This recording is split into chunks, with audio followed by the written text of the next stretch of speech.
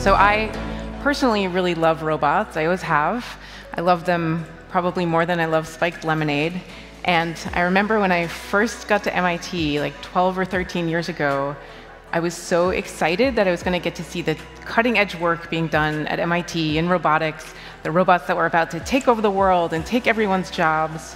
What interests me about automated technologies is what happens when you put them together with people. But we also have an inherent tendency within ourselves to anthropomorphize, to project human-like traits, qualities, emotions, behaviors onto non-humans. And when Boston Dynamics put this video online in 2015, it went viral. It went incredibly viral because first roboticists saw it and they were like, oh, that's so cool, the robot didn't fall over. But then normal people started to see it and they had more negative emotions about what was happening in the video. There's a whole field of robotics called social robotics that tries to do this intentionally. So social robots intentionally mimic sounds and cues and movements and behaviors that people automatically, subconsciously associate with states of mind. The reason that I bought the Pleo back in the day is because it's a super cool toy. It has all these motors and touch sensors, and it has an infrared camera, and it mimics lifelike behavior really well. It was, at the time, part of a already large and growing body of research in human-robot interaction showing that people respond to the cues that the lifelike machines give them, and we respond even if we know perfectly well that they're not real.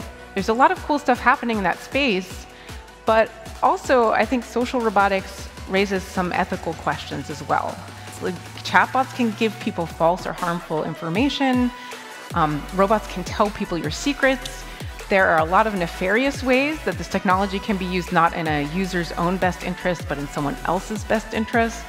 So if you do a Google image search for artificial intelligence, this is, I can't remember when I did this, a few months ago, but it's always the same. It's always images of human brains and humanoid robots and humans, because we are constantly subconsciously comparing artificial intelligence, human intelligence, and robots to people.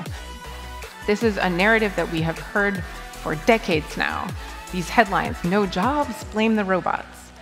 I don't think that's very accurate. I think that that headline should be no jobs, blame company decision-making against the backdrop of unbridled corporate capitalism, globalization, and a political economy that treats workers like replaceable commodities.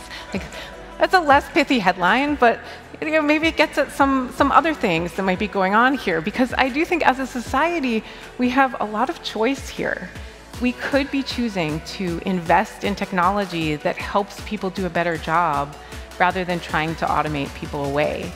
And I also think that effective technology integration, or at least the ideal future would be if we can truly internalize that the potential of these automated technologies is not to recreate something that we already have.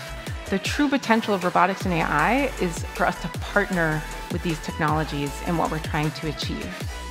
What we really need to do is understand that the robots don't determine the future. We determine the future.